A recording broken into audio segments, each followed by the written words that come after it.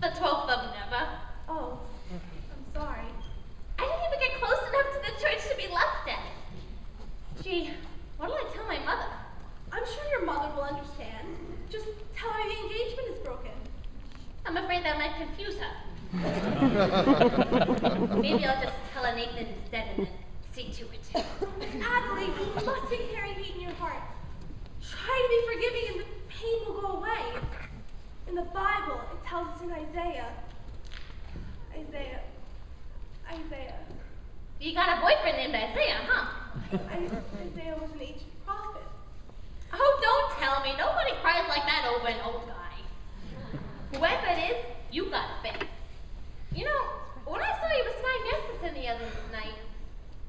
Oh, no, not Sky. You're not in love with Sky. Oh, you poor thing. I thought I hated him. I thought I hated Nathan. I still think I hate him. That's love. Emily, can't men like Sky ever change? For 14 years, I've tried to change Nathan. I've always wondered what it'd be like if you were different. I thought of Sky that way too. I pictured him by the hour. Nathan, my Nathan, in a little home in the country. Happy. Oh yes, and if only Sky.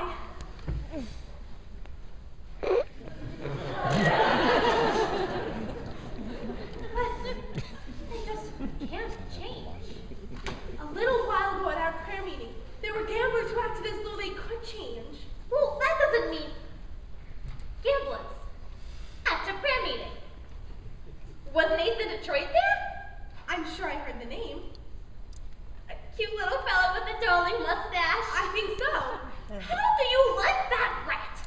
Just when he should have been lying, he's telling the truth. Gee, I am so glad that I'm through with him.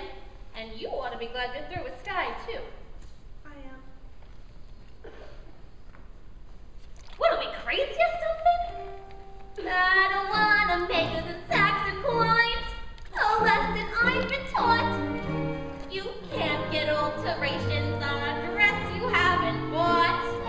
At any vegetable market from Oreo to Nome, you mustn't squeeze a melon till you get the melon home.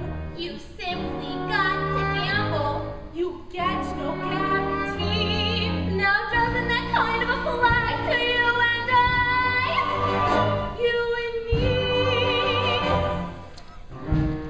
Why not? Why not? What? Marry the man